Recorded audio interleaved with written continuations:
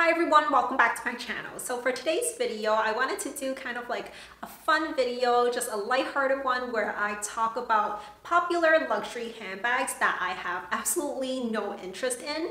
And I kind of was thinking about this recently.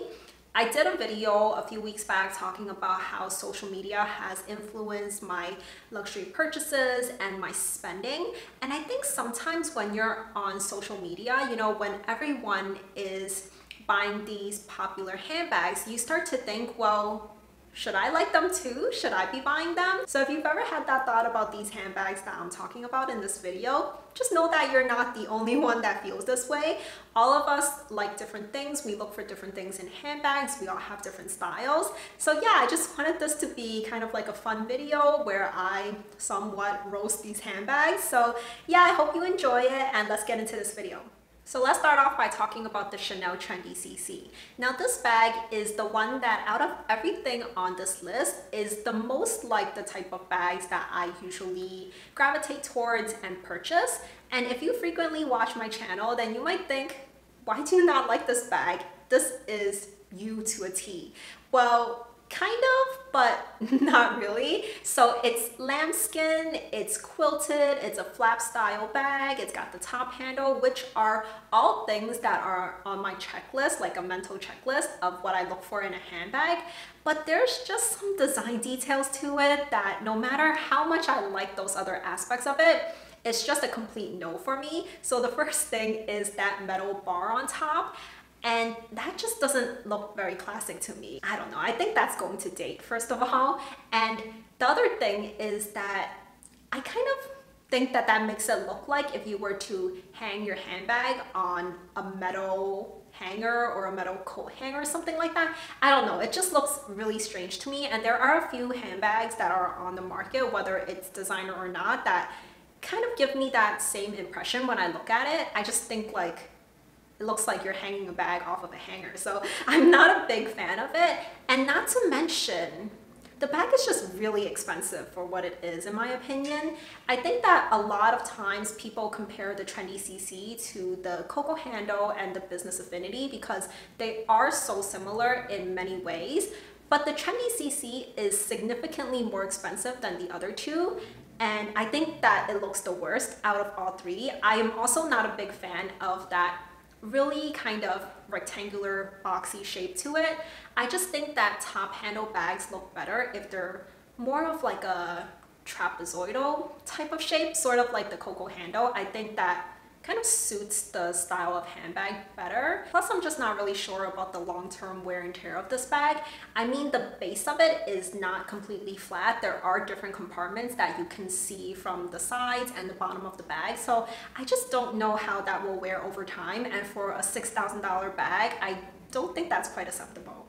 Now let's talk about a bag that really isn't my style, so of course I would never buy it just for that reason alone, but that's not the only reason that I am really not interested in this bag whatsoever. So I'm talking about the nylon bags from Prada. So that of course includes the very popular re-edition bag that so many people seem to have right now, but really I'm talking about any nylon bag from Prada.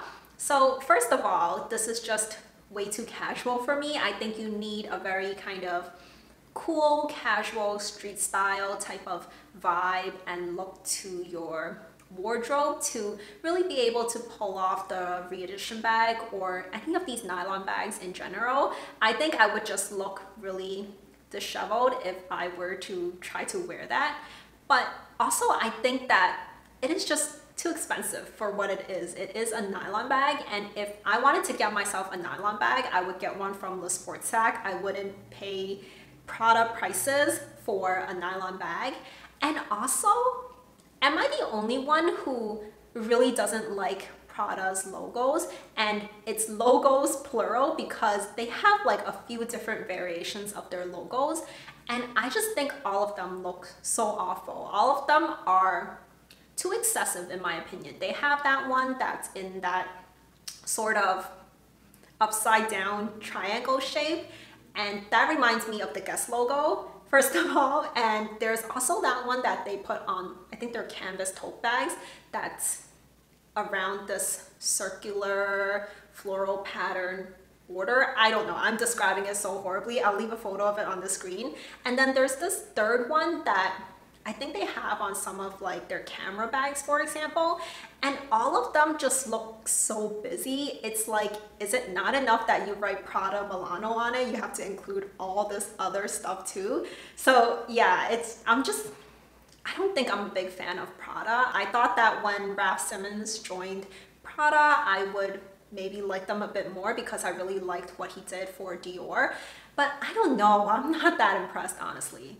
And the next bag I want to talk about is actually more of a category of handbags in general, but I'm lumping it all together because no matter which designer you get it from, it essentially all looks the same. And I'm talking about vanity cases.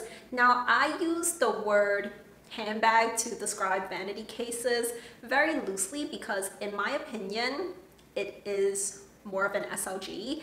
And prior to maybe mid 2019 or so, vanity cases were SLGs meant to store your makeup, and it wasn't until designers realized that you could put a strap on a vanity case and charge handbag prices for what is essentially an SLG. So many designers have been churning out vanity cases recently, and I just don't think that it is very functional as a handbag. So I'm talking about the vanity cases that zip around the top of the bag. So there are some exceptions that I think look more bag-like. So for example, the Chanel filigree vanity case that zips around the side of the bag, I think that is better as a handbag, and I would totally consider getting that bag if they made it in lambskin.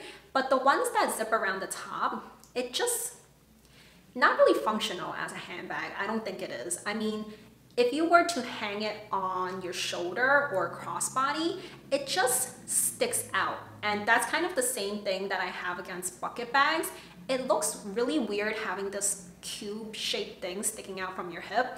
It looks like you had a abnormal growth there. And also, while I don't think that vanity cases in any type of size work well as a handbag, I think the ones that are comically small are the worst offenders because you can't even put your phone in there. So how can you have a handbag if you can't put your phone in there? I mean, our pockets are already small enough. I don't need my phone to not fit in my handbag because I feel like handbags were designed to fit what we can't fit in our pockets. And if I have to hold something like my phone in my hand, then I might as well not have that handbag at all.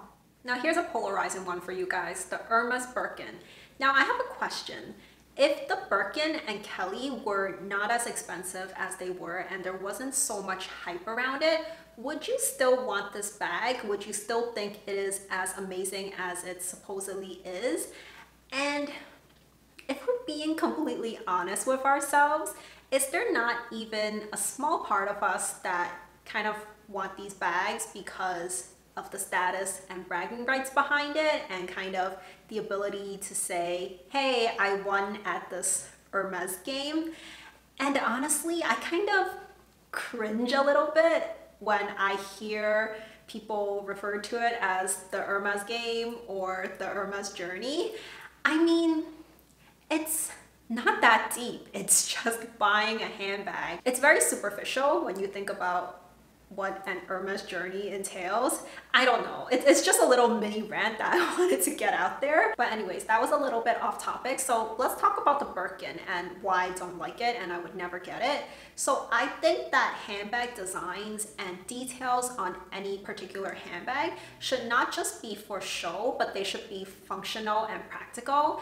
And that flap that folds over the front of the Birkin is anything but that. I mean, no one really uses that bag as it was designed and intended to be used. I mean, the intention is however you want to use it, but you know, you would think that if they put that detail there and when they first show you the bag, saran wrapped and everything inside the box, that's how they have it shown to you. So that should be how it's used, right? But it's just not practical to have to fold that over all the time.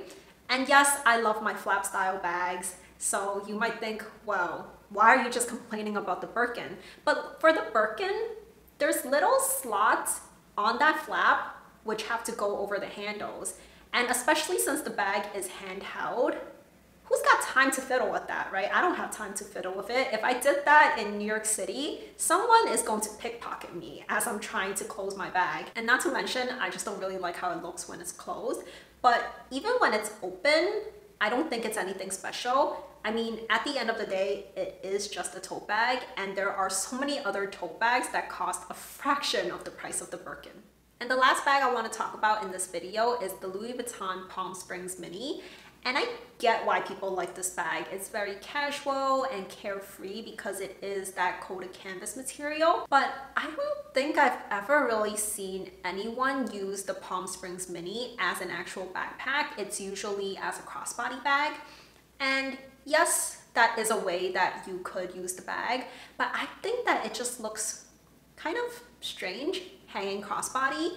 I generally don't think that bags look quite right when they're taller than they are wide. To me, the proportions are just kind of off. And if I wanted a crossbody bag, I wouldn't go for a backpack looking crossbody bag. There are so many other prettier looking crossbody bags out there. So that is it for this video. And as I mentioned, this was meant to be kind of a lighthearted video. So please don't take this the wrong way. If you love any of these bags that I talked about today, I mean, this is only my opinion, and really, what do I know, right? So I really hope that you found this video entertaining, kind of funny, hopefully. And if you liked it, please do give it a thumbs up and let me know in the comments down below your thoughts on these handbags, or what popular handbags do you have no interest in yourself. And if you haven't already subscribed to my channel, please do consider subscribing for new videos every single week. And I'll leave 2 videos on the screen for you to watch next. So I'll see you very soon. Bye for now.